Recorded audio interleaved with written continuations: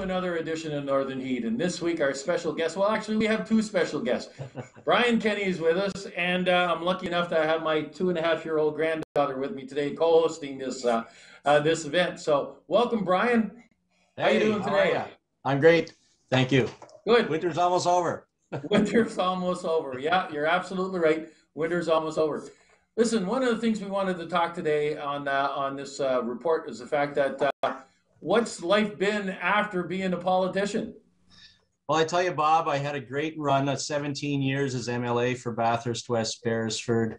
I met so many great people along the journey as becoming the MLA back in 2003. But I tell you, with COVID and everything going on right now, I'm really happy that I made the choice to turn the page after 17 years. And life has been really good, considering what the world is up against right now with COVID-19. And it's really nice to get back and trying to relate, catch up with friends and family and so on. But with COVID in the mix, it's, the ambitions of trying to, catch up with friends really hasn't worked that well. No, it's been a completely different ball game, and you don't have the social aspect isn't around anymore that we used to have before, and especially with you. You want to play in bands and stuff. Have you played any music since? I do have a couple of guitars here, and I'm trying to practice a little bit once in a while, but I haven't really had so much time to be able to play guitar since I've got out of politics. My fingers are a little rusty, and with COVID, I played, I think, 2 or 3 times in small venues here. We played at the 13 Barrels one time for Halloween. That was fun. But really, I've been so busy since leaving politics that I really haven't had a whole lot of time to pick up the guitar. So let's talk about something that kind of links into this little one being with me here today, and it's the fact that big thing is that nobody can travel, and you can't see your loved ones, and I'm very fortunate. My son and my daughter are here, and I get to see these little ones all the time, and. But your life has changed too, right? Because both of your daughters one of them at least was scheduled to be away, and then because of COVID, she came back home, and now a little bit of a surprise, right? Going to be closer to you. Well, you never know what's going to happen in life. So on the journey of where you want to go, and you have some ambition. So my ambition for my youngest daughter was she graduated from university at Renaissance College at UNB. And she was on her way to teach. I had a teaching job in Prague, Czechoslovakia, one of the most beautiful cities on earth.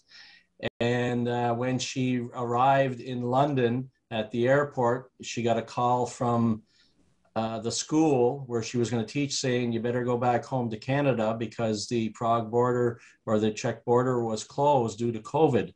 So her plans to go over there and enjoy, this beautiful city was all changed because of COVID. And so the blessing of it, I guess, is that she's home now here in Bathurst, and she's actually coming to work with me and work on some projects together. So those are some of the positive things that, she's closer to home rather than on the other part of the ocean.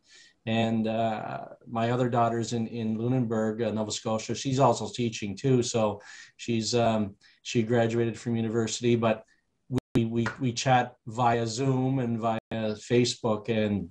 But at least in Atlantic Canada, we have a chance that, when we're not into lockdowns or whatever, but all through the summer we had the bubble, and I'm sure that hopefully that gets back into place. But we're I don't know if you think this way, but we're pretty fortunate to be able to have them close to us, and it's an experience that I know a lot of people, a lot of friends that I have don't have.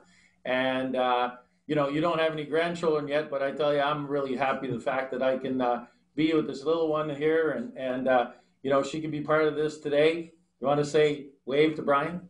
Hey, wave to him. Come on. Don't be shy. Don't be shy. Yeah. So Madison's going to be working. I see that she's already bought a house too. So that was a lot of moving parts in Madison's life right now. She bought an older home and that she's going to renovate, and we're really excited for that little project. Not far from from here, and it's, you know, whether she's going to stay in Bathurst in the next couple of years, who knows what's going to happen Yeah. due to COVID and so on. But we're playing it one day at a time, and very excited about that. So for her to take a look and taking a chance and buying some real estate in Bathurst. And one of the positive things I think that we're here in New Brunswick in particular, but specifically in the Bathurst or Chaleur region, is that it has affected a lot of people, COVID, no doubt. It's not, you know, business as usual, but we've been very, very fortunate. Like anybody that's looking at, you know, somewhere to be safe is New Brunswick, is Bathurst in the area here. We've been very fortunate that we've, you know, been quite safe. In my case, I've been just so busy doing so many things. I've built, and right now I'm building some houses in our subdivision in Squire Green, and I've sold 2 homes in the last 2 months, and I'm getting a ton of calls from outside the area looking to come. There are people that are buying houses, buying properties in our area, sight unseen through the internet, because they know it's a safe place to be. And it's a great place to live. Like, I don't care what anybody says. We don't have the big metropolitan areas unless you really want to live in that area, but it's not that hard to pick up and visit. And as you both know, you know, Bob, you've been fortunate to be able to travel all over the world. I've been fortunate to be able to visit areas. It's nice to visit, but may not be the nicest place in my mind to live. And I think we have a paradise here. I think we need to let the rest of the world know that this is a really good place to live. Well, I know, Brian, I've traveled with you before, and you've always been a great ambassador for our area and talking about it. And I do the same thing whenever I go out there. You're absolutely right. We have a great place to live, and people are starting to recognize it, and they're starting to recognize that we're safe. You know, COVID has hit a lot of people, unfortunately, you know, some a lot more than others. But again, there's always a silver lining somewhere along the line if you look at it a little bit. And the fact that our place is safe and that the other people are starting to know it, I think that's one of the keys. So, you know, I want to thank you very much for being out there and talking about this. I'm glad and pleased that you're able to bring one of your daughters home, and it's a treat. You know, I don't know how she'll manage working with you, but anyways, that's another thing altogether. She's going to learn that on her own. My son did the same thing. Well, So, so far I haven't had anything thrown at me. So far, we've had a lot of laughs, and we're working together. And I'm really, really excited for her. I'm glad that she's home, and I'm glad that she's working with me. We've got a lot of projects on the go, and I'm really looking forward to the summer. And stay tuned.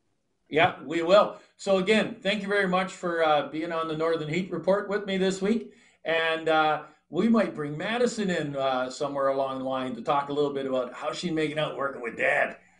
That'd be great. Thanks, Bob. All right, talk to you Congratulations on later. all the work you're doing too. And bye. Bye. Let's Bye. wave. Say bye to Brian. Bye. Bye. See, that worked out. That Are you was crying easy. because you're saying bye to Brian? Yeah.